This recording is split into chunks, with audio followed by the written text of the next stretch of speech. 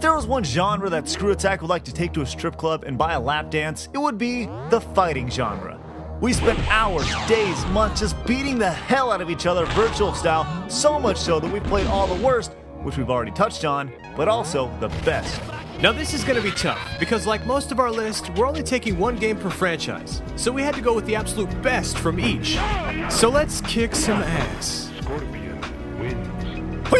I'm Stuttering Craig. Oh! I'm Handsome Tom. That was horrible. For ScrewAttack's Top 10 Fighters. But it was fun. Number 10. Nothing like starting off a list with a game with a sweet rock and roll soundtrack and a bunch of dudes that look like chicks. One of the smoothest fighters ever. It's incredibly easy to play and simple to pull off some sweet combos. If you haven't sat down and played X2, you'll be dazzled by the detailed characters and intricacies of the fighting system. Well, thank you, Handsome. Oh my god, what the crap was that? You took the dude to the back of your dojo and made him your geisha. Yeah, and then I smoked my pipe of satisfaction. I'm in flavor country. Number 9. Hooray for Boobies! The fighting series that revolutionized jubbly jiggling is also known for its badass games. The latest in the series is no different. DOA 4 looks beautiful for an early 360 exclusive. Oh yeah, do it, virtual ninja breasts. Yeah. With no fireballs in sight, DOA totally relies on hand-to-hand combat. And who doesn't want to go hand-to-hand with scantily clad hot Asian chicks with giant knockers? Count me in. Oh, and the fighting's good too. Number 8. A staple in the fighting game community, Tekken 3 is widely thought of as the best Tekken of the bunch. Bringing the sidestep ability to the series for the first time added a new element of gameplay that, with a little bit of timing, helped take the game to a whole new level of competitiveness. It had a great balance of characters that allowed gamers to choose the one that suited them best. And if you're a noob, you could always just choose Eddie, with his cheap-ass capoeira. What a bastard. Number 7. A perfect example of a game that actually got better with its jump to the home console, the Dreamcast made the original Soul Calibur one of the elite games in history. The second game of the Soul series, it introduced the 8-way run feature that allowed gamers to move freely and avoid attacks at will. And while Soul Calibur 2 had some cool additions to it, most notably the ability to play as custom characters based on which console you're playing the game on, nothing can beat the pure shock and awe we felt the first time we handled up on the first Soul Calibur. It was and still is awesome. Number 6. Now this is a game, all the levels, characters... Hold on. Dude, it's also online. Sweet! One of the best looking fighters ever, it's also one of the most technical.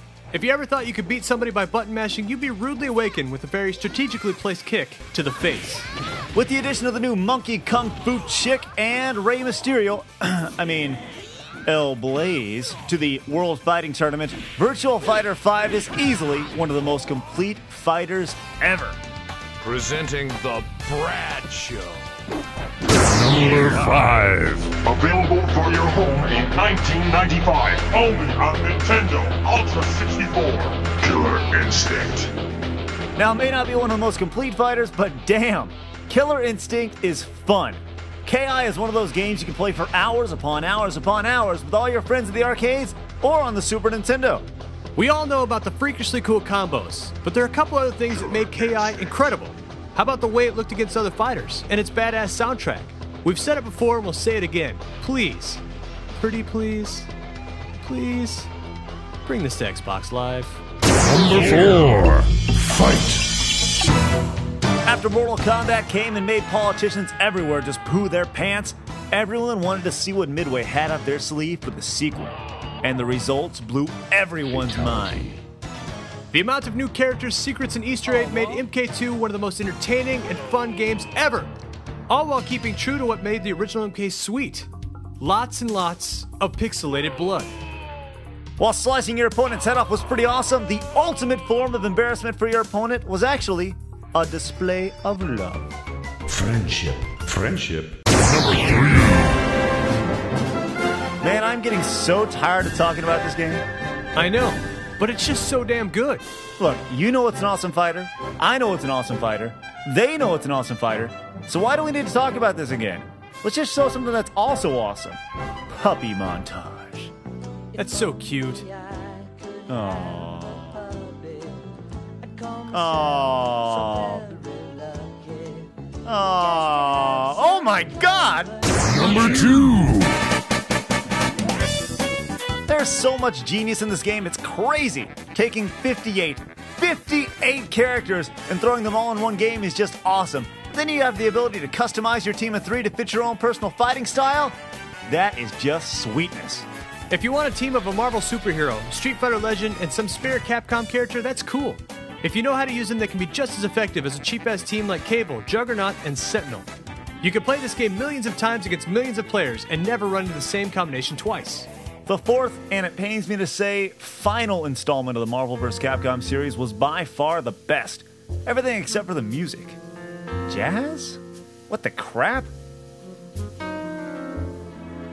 Alright, let's get the ass-kicking fist to the face recap before we get to number 1. Number 10, Guilty Gear X2 Reload. Number 9, DOA 4. Number 8, Tekken 3. Number 7, Soul Calibur. Number 6, Virtual Fighter 5. Number 5, Killer Instinct. Number 4, Mortal Kombat 2. Number 3, Super Smash Bros. Number 2, Marvel vs. Capcom 2. It's number 1.